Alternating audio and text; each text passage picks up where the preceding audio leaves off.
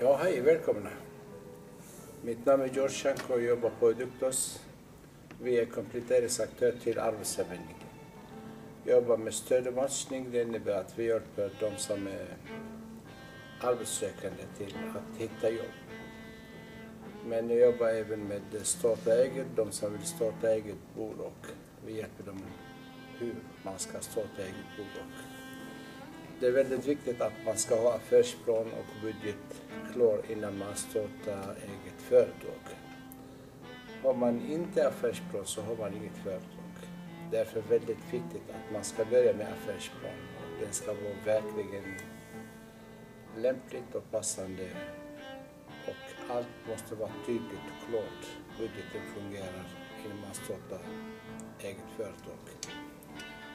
Även jag har jobbat med service. Service innebär väldigt mycket. Väldigt bred ord.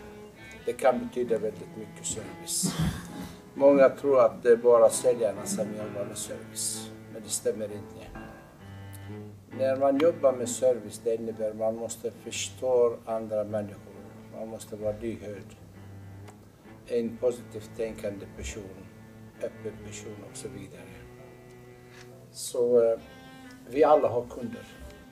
Det är inte bara säljarna som har kunder. Alla människor som du träffar, de är dina kunder. Oavsett vad du jobbar med. Om du är advokat eller läkare, lokalvårdare eller vad som helst. Du jobbar med människor. Så du måste kunna service. Enligt litteraturen så säger man alla som du jobbar med är dina kunder. Men även dina arbetskollegor, de är dina kunder. Men jag stannar inte där, jag utsträcker mig och säger min största kund är min fru hemma. Och mina barn. Tänk om man mår dåligt hemma. Man kan inte fungera i samhället, man kan inte utföra bra jobb.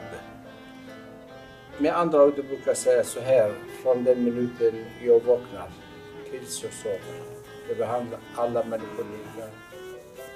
Behandla alla människor på ett bra sätt. Du mår ju bra själv. Tänk på det. Tack.